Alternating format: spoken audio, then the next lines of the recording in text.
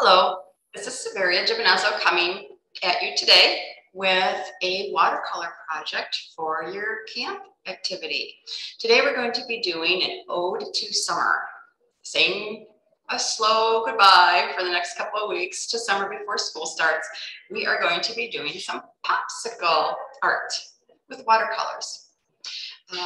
You will be getting a watercolor set like this in a package, which will be coming with this brush.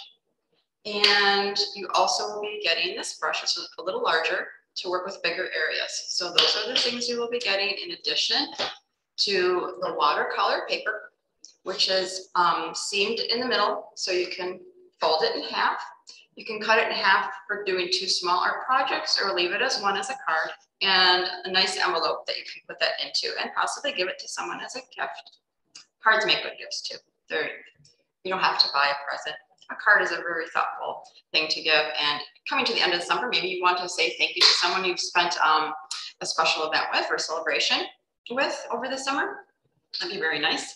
So I firstly want to show you some of the techniques in doing these. There are some washes and some salt maybe you might have around the house from your kitchen. Some paper towel you'll be needing to blot your brushes, or actually even tear off and make like these little wipes that you can pick up extra paint to make the highlights and such. So let's get started. You're going to get your brush. I'm going to start with the larger one. It'll be easier to work with. The smaller one you can save for details. It's always best to wet your watercolor set. Just put a little drop of paint in each one. If the color mixes, just rinse that off and do that so it activates the pigment. The cakes are hard, or the pans of watercolors are hard. So this just starts it off so it starts to soften up, making it a little bit more easy to get your paints moving around and used. If it gets a little bit stained with another color, you can, again, paper towel is so useful in watercolor painting. Like I got some blue in the white, just dab it up and it's clean. So don't worry about that. With your brush, be careful not to like scrub it at the bottom of your water container. It'll ruin the bristles. Just give it a swirl, like the figure 8 is a nice little swirl. It gets the movement of the water, get you through the bristles and cleaning. And just carefully just swipe up the top edge of your water container, and that gets most of the water off. If you don't want a lot, then before you touch it to your paper, then you just carefully dab it, don't squish it down. Again, it'll damage it, the bristles. You want your brush to last as long as possible. So I'm going to show you firstly a wash. You just get your paintbrush nice and soaking wet, where it actually has some water dripping from it. And this is just random practice that you can do on a separate piece of paper. This is not the final project. Just showing you a little bit of technique. You actually start to draw. You can draw a shape. I'll draw a little one here with my water just to show you. And then you pick a color, any color. Popsicles are all sorts of colors. I'm going to get this pretty pink one. And you want to make sure you have the color you want and the consistency you want on the top lid of your container. You can use as your palette. And then you just go in and you drop the color in, and you'll see that the color will burst into the area that is already wet. It just flows. And then if you want it to carry on, then you just brush it along. It almost looks like a toast shape. All right.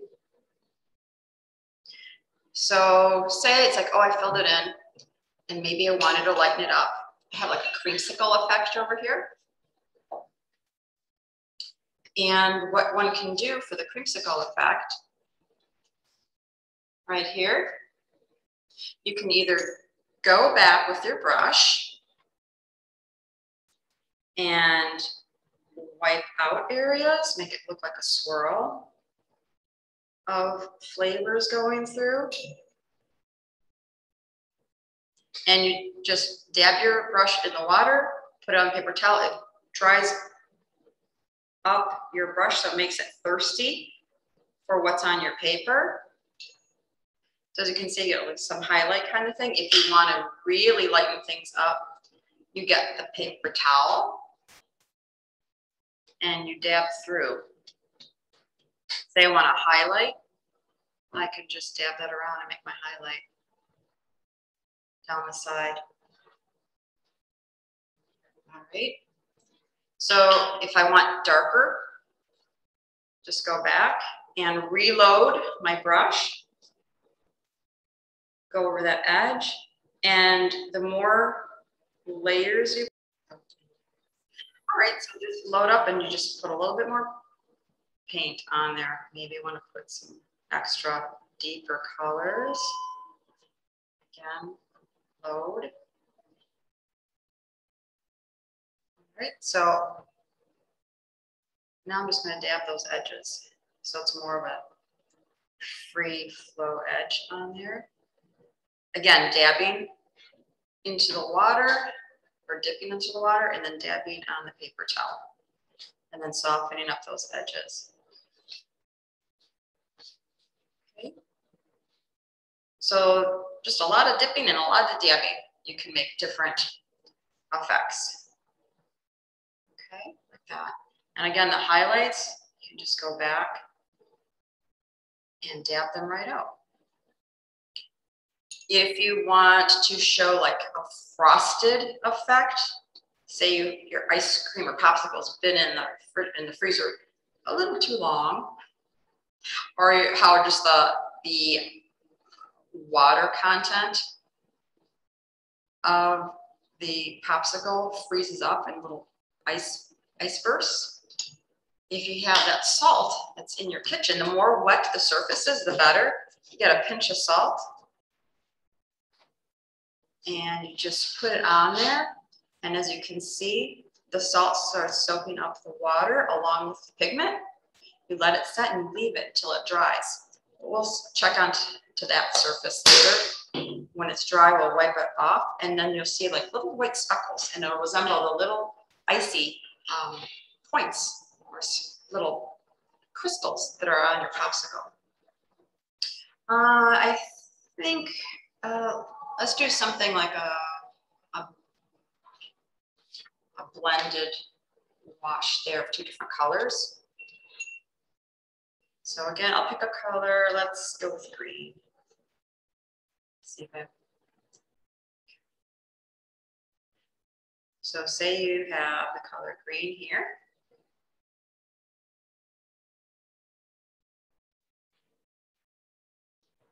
Wash your brush out. The trick with the watercolor is really just washing your brush out all the time, frequently, between colors, to lighten up colors. It makes a difference to gradiate them or change their tint. And tint, I'm saying because we don't typically use white. There is a white in here, and we can practice with that a little bit. I'll get a little bit of white and see what that does to the color here. And as you see, it really doesn't do too much. So that's why we use the water, basically, the rinse and dab, to continue lightening things up. Let's go make this maybe what, a lime and tangerine flavored popsicle. So I have my green, I'm gonna get my orange, and I'm just gonna drop it down on the bottom here. I'm gonna rinse it out because I want it to just gently flow into the green and just lift up. If you mix them, green and orange are on different sides of the color wheel, you'll get it really not so nice brown, so we don't want to be doing that. So just to show you, okay. I want the green darker, dip again in the green, the paper's still wet, and it'll flow down.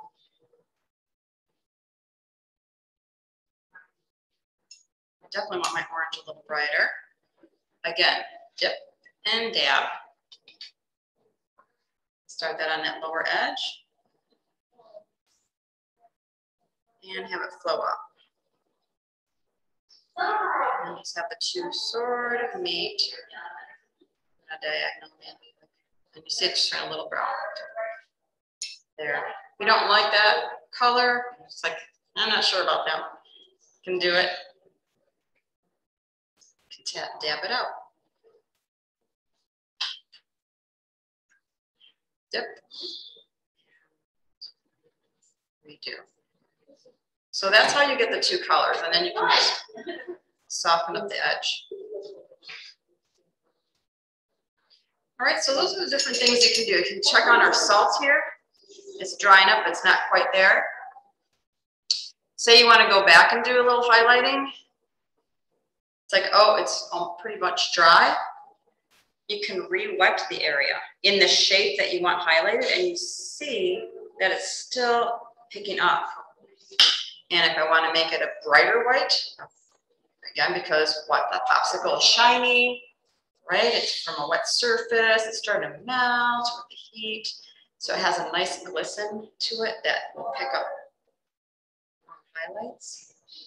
So there again, that's the way you can highlight. All right. The popsicle stick, then get a little bit of brown.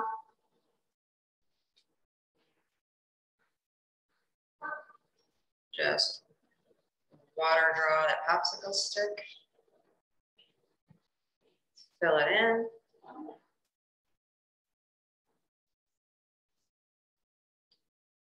We'll let it dry just a little bit. I'll go back and put a little shadow under it later. But basically, that is the stick. As you see here, so we did the ones where it's a creamsicle, maybe a little bit of swirls, a little bit of orange and cream. Here, the different colors that blend in. I want to make this a little deeper. Okay, our lime and tangerine. All right. And our salt is still a little wet. We want it dry. It won't work. You won't see the effect if it's not dry enough. So here you see the highlights like I've made, like I've shown you to go back to. Here, like indentations. Sometimes they have indentations. Sometimes I have a double popsicle, and you have the middle part's thinner because it's spreading between the two sides. That's where you do the highlight. Here, the indentation. Let's go back on this one. Actually, this one's dry. Let's do some indentation. I'm gonna just make a little bit of a different color, add a little bit of the purple with my pink, just so you can see it. And again, the wash is just a layering of colors, especially when one layer is dry, and then you get a layer you put on wet. You can draw in, I'll just draw in shapes. My paintbrush, drawing with my paintbrush. So you would just go in and paint those in. My paper is bubbling a little bit. You will see that too. It's waving. It's already too much water content for the paper to hold. So that's why it happens. It just sucks up the water. Fills up like a sponge. You ever see those sponges that you put in a bathtub and they become these little creatures? Well, that's your paper sort of becomes its own little creature of its own when it gets too much water on it. So again, if I wanted to make the indentations though, because here it's all one color, I can go back and put a little highlight down the edge and around the top. Okay, and you start getting like the shape. All right. So there's just a few techniques that you can practice on your extra sheet of paper that you get. You can see the grains of the salt doing their thing. Let's get back to the popsicle stick just to add a little bit of dimension to it. It's just not a little flat surface. A little extra brown. Again, this is like a wash because you're going over one dry layer with a wet layer, and you just put a little bit on the edge to show there's like a little shadow where the popsicle is sitting on, and then you can put a little shadow edge on the edge too, of length, just to give it a little dimension.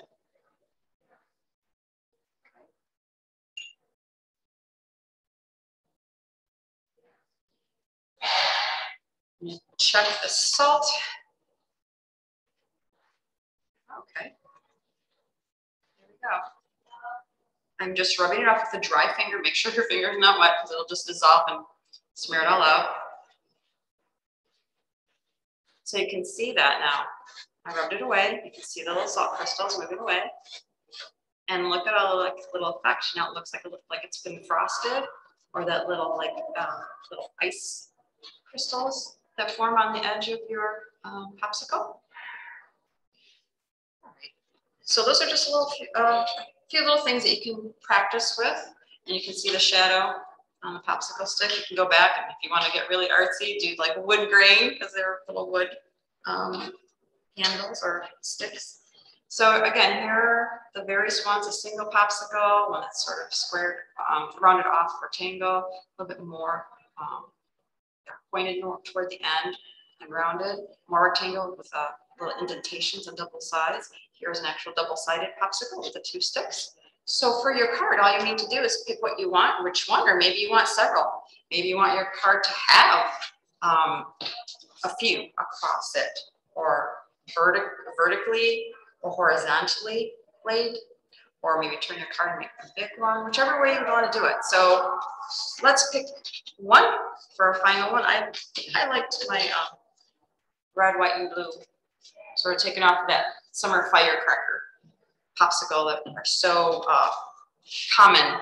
So I'm going to lay mine. I fold it in half, just so I can really see that split as far as the card. I'm gonna. Oh, it's nice to have 2 containers of water, so you don't have to get up and change the water as often, or swish it in one first and then the other, and you really make sure your brush is clean of the prior color used. Again, I'm going to water draw this, so I'm going to just pick a spot, and I just do it just so I know approximately where I'm putting mine. Sometimes it's a little hard to see. It's easier if you have a different lighting where you can sort of angle the paper and see the water glistening on the surface. You can always correct the shape once the watercolor pigment is on the surface. So, and if you want, you can always sketch it out first lightly on your paper if you don't want to do it just by eye. All right, I'm gonna get some red. Again, swish it there. Do it on my palette so I know I have the color and consistency I want. So I can make it stronger per se in pigment and be like a stronger, deeper red versus one that fades out in the water. So I'm just gonna start on the top, and you're gonna see it's just gonna burst. Wherever there is water on your paper, the color will just burst and travel. It won't go beyond that wet edge. So that's interesting. So wherever that wet edge is, or wherever the wet tip of your brush is, that is as far as watercolor will go. So which is a fun thing to play around with. So I'm just gonna carry my color down about midway. I'm gonna leave it there for a minute. And I'm gonna work with my blue from bottom up. Leave that sort of lower center area white for the red, white, and blue. Again, that white won't really help us create a white. So wherever you want white on your painting, always leave white first. There are different ways to do it, but that would be another lesson. So let's do a blue. This is not quite. So when you run out of space on your palette, just take a little bit of water and wipe it clean. wipe it clean. I'm just going to get rid of these colors. If you're to use these colors, say like this dried, and you want to use that purple again, you don't need to wipe that away. You don't have to clean your palette. If it's a color that you would want to use again, all you need to do is touch your wet brush to it. It reactivates and you can keep using it. That's the only reason you only clean the palette is if you want to start new colors off. So I have my blue. That's not the blue that I want, though, right? For red, white, and blue, I want a little bit darker. It's close, but I want to make it a little darker. So here we're going to do just a little color mixing. A little light blue, with a little bit darker blue. Don't worry about the colors mixing again, like I showed you earlier. If another color gets into it, if that surface is wet in your little paint set, you can then get a paper towel and just dab it off. Just want to go a little. I like that color. So you can do your color mixing on your palette. And you can always turn your paper around. I'm going to do it this way. It'll be easier for me to see my bottom edge with the glisten of the water on the paper. So I'm going to round it off a little bit and then just drag it up. You can see that effect starting out. It's starting to look like a popsicle. Okay. And what I'm going to do, because the white, there's no edge to it, I'm just going to carefully, with it cleaned off again, dabbing and swirling, clean off the brush so it's clean. Making sure you have a point. You can always do this with your brush, get a point to it. And I'm going to just carefully edge that blue line, almost like a ghost line. Again, dab, dip and dab.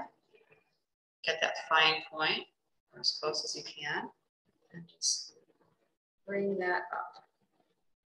So you have an ever so fine ghost edge. Turn around. And as you can see, my popsicle is a little lopsided. So again, you can always rework the edge. Okay.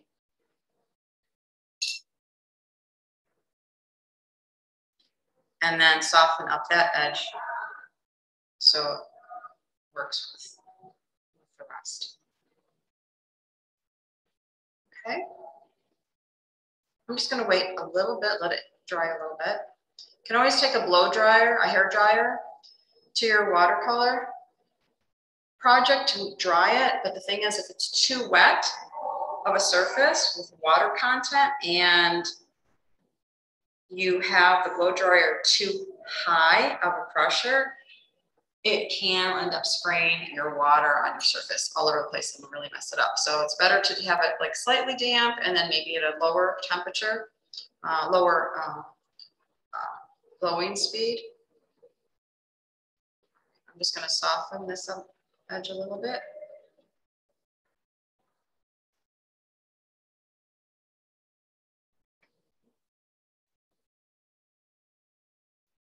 Just going to carry the blue up a little bit here. Say it's a little bit drier. I want to make that red more intense. Again, a little bit more pigment on the brush. And you can practice and play with this. Again, the popsicle aspect, if you look them up on the internet, there are so many colors and shapes, and it's just really amazing. I never really thought about it too much, except for myself looking into it for this project. It's actually like a little art world of its own, seeing all the different colors and whatnot that are in place, and shapes, flavors. My goodness, awesome flavors, and a very nice memory of summertime. Thinking back, especially growing up, I remember that was our summertime, pulling off, sitting under a shady tree and eating a popsicle was the best thing you could do. All right, this edge is a little bit dry now. You don't want to put wet with wet edges together because they will bleed into each other, and that's not something that will look very pleasant. So I'm just going to get that. I'm going to put a little bit of yellow in my brown. Maybe a little too much yellow, lighten it up again. Get the color that I want for the popsicle stick. Again, making sure that bottom edge isn't wet. Hopefully mine's a little damp. I might be taking a chance here. Actually, maybe I'll just go below it and do that edge later for the shadow. So just make yourself a shape, fill it in.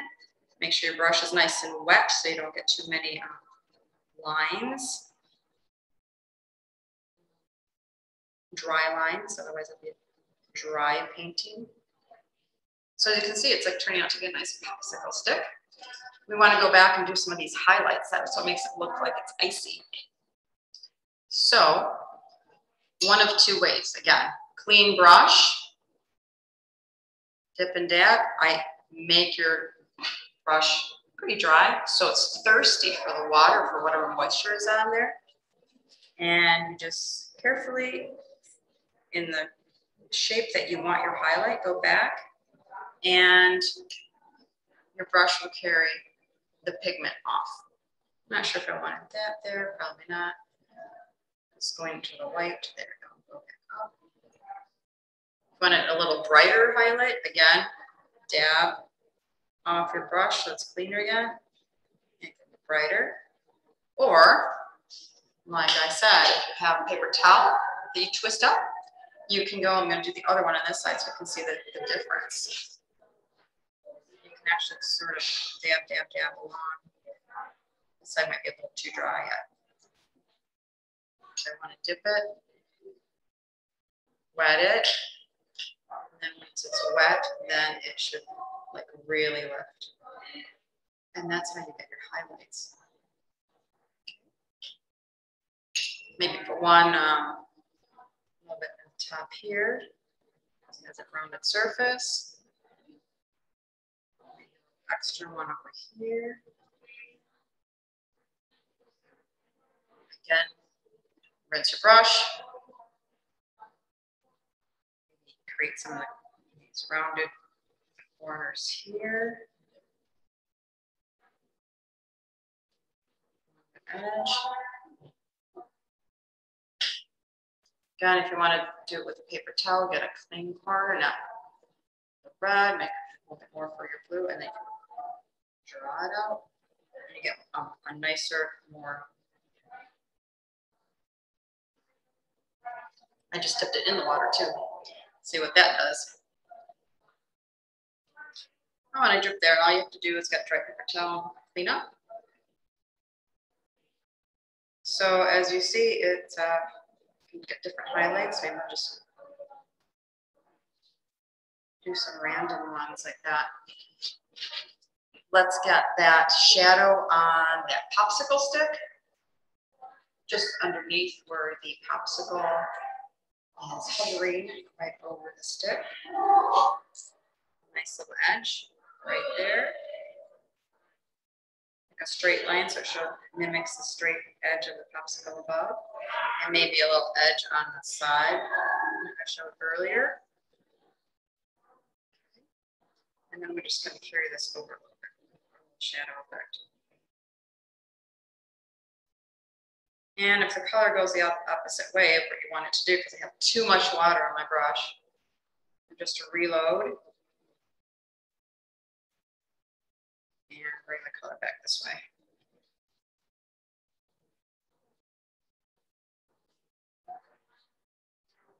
Go to the other edge, I'll give you that little bit edge there too. And there's my firecracker popsicle. Like I said, you could do other effects in the wood if you want. So you can pick whatever you want. And maybe you say, like, you know, ode to summer, sweet times, and you have yourself a nice little card to give to someone. Thank you so much for your time. Thank you for coming and joining us here at the Anton Art Center. I hope you guys had a good summer, and I wish you the best for your school year. Take care. Thank you.